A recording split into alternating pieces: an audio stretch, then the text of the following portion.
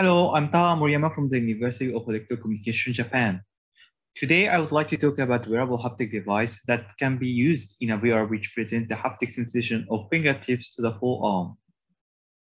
So a lot of haptic devices are developed, but the size of these devices may interface with the movement of each finger.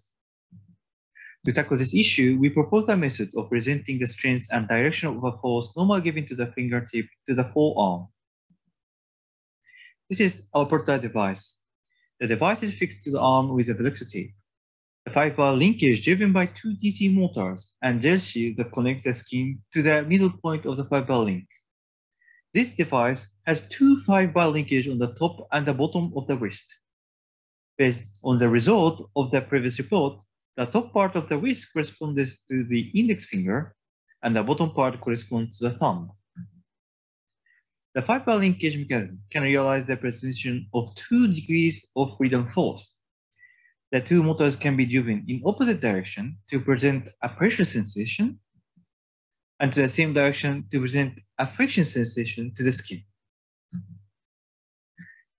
We have conducted a force measurement experiment using the prototype device.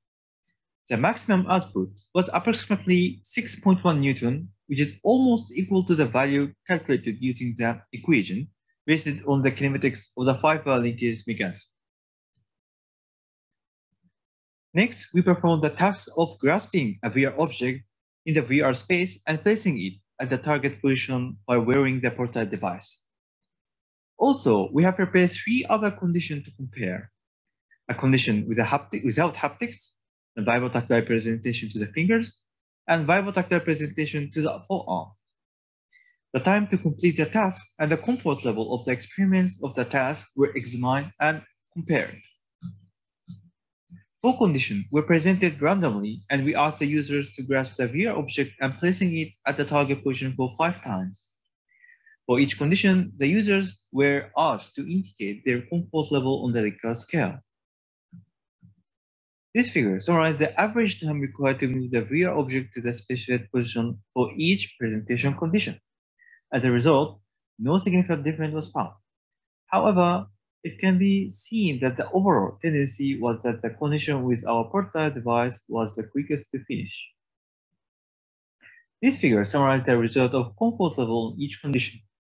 The results were significantly higher in the condition using the portable device compared to the condition where no force haptic sensation was presented and the condition where vibrotactile sensation was presented to the forearm.